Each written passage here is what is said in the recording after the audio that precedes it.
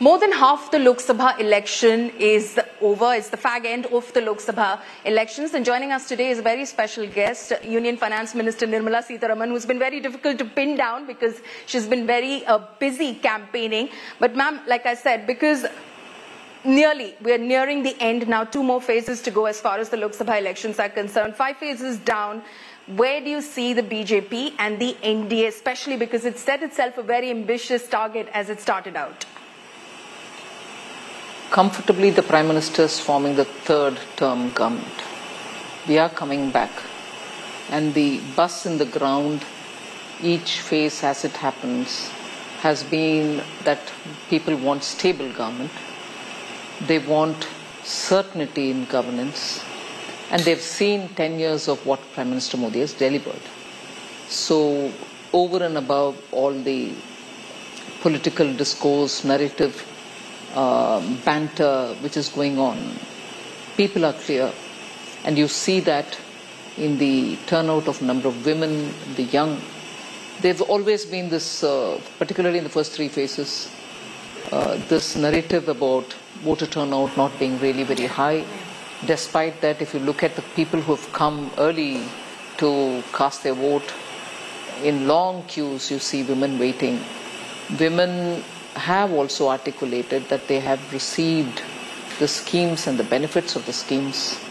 They are the ones who normally go by not just the promises, they go by the delivery of schemes. So you think that the Mahila vote, as it said, is going to have a major impact in the BJP's fortunes? Because you spoke about schemes. Similar schemes are available in states that various opposition parties, be it the Trinamool in West Bengal or be it the YSRCP government in Andhra Pradesh, they've rolled out as well women-centric schemes. So you believe that the central schemes are going to somehow overpower those schemes?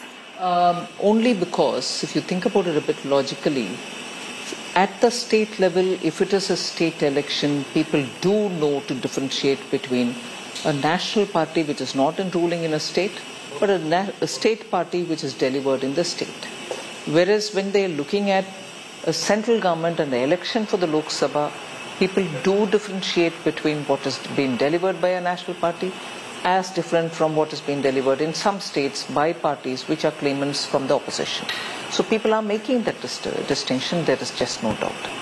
You also spoke about stable government. So taking off that, recently the Home Minister in an interview spoke about how stable governments positively impact the stock market. He spoke about buy your shares, they're going to jump after June 4th.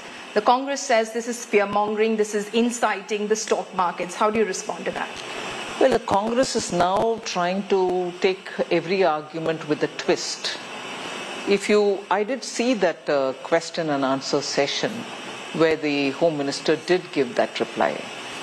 But you can very clearly see that it was in response to the fluctuations in the stock market and based on which the question was asked and for which the Home Minister gave a reply. It wasn't as if he was on his own trying to, make a taunting argument saying, oh, you be ready with buying in the stock market. No, it was in response to a question. Now, just because there is going to be an opposition which is waiting to twist it, he can't just sort of, not answer that question or give an ambiguous answer. Some banter does happen during such question and answer with the media, one. But, however, what he said has a point, and that is people investing in the country, even if it is domestic, because today the Indian retail investor has made his presence felt in the stock market, and that is why even if there are outflows of FPI or to an extent even of the FDI, whether it happened in 2023 or it is happening now, the Indian stock market is not really violently going up and down because the cushion is being offered by the domestic retail investors. And that cushion is what made Indian stock markets far more attractive than many other markets which are volatile. Given that situation, I would want to say that Indian investors who were just saving in the banks or in fixed deposits have found it comfortable to go into the stock markets because the returns are good. But returns are good because there is a stable government, stable policy, certainty which prevails in administration and so on. So it is indicative of that policy certainty. There are no flip-flops. How do you respond to the charge that Rahul Gandhi has been making through this entire campaign that this government favors only 22 industrialists who seem to possess the wealth of 50% of the wealth, and the rest of the 50% is with 70 crore Indian citizens? So there's crony capitalism, the argument that he's been making. I don't want to put the blame on advisors to Rahul Gandhi. But I think he's picking up on those extreme left-wing arguments which some of his advisors may be putting to him. It seems very, very provocative. It sort of immediately raises the temper. And therefore it is very attractive for a political campaign. But who is talking about crony capitalism? Pray, the Congress? Rahul Gandhi? If he only looks back at, not go as far back as Nehru, just go as far back as his own grandmother and his father. Crony capitalism unabashed was the hallmark of Mrs. Gandhi and was the hallmark of Rajiv Gandhi as well. Now, so you just can't carry those tales here and say crony capitalism. Now, Rahul Gandhi has been trying this game since 2014-15, peaked in 2018-19. He had to go to the Supreme Court and apologize. He is very good at talking like this without any proof in his hand.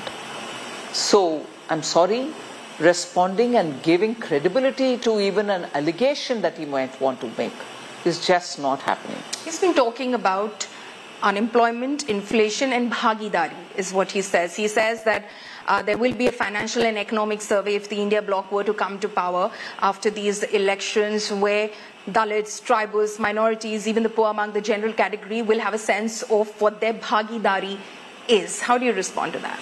If only he's done his homework on the Dalits, on the tribes, I would like to say more can be done. But both from the point of view of Samman giving and from actual benefits reaching them, you can take examples after examples.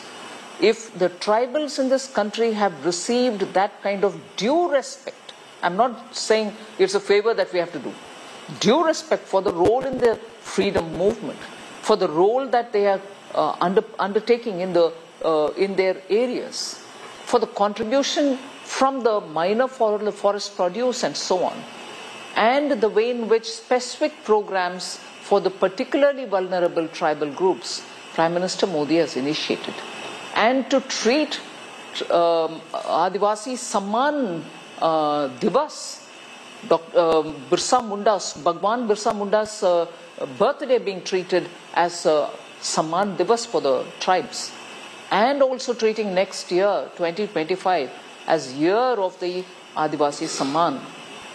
These are not things which have happened during Congress's time, it's happening now. If anything, the District Mineral Fund, which became a part of the Mineral Act in 2015, has actually given money back to the districts where tribes live and where endowments are rich and where from many of the minerals are being extracted. Today those district funds are getting their due funds, and that is much useful in developing the tribal areas. Who brought this spray? Not the Congress party.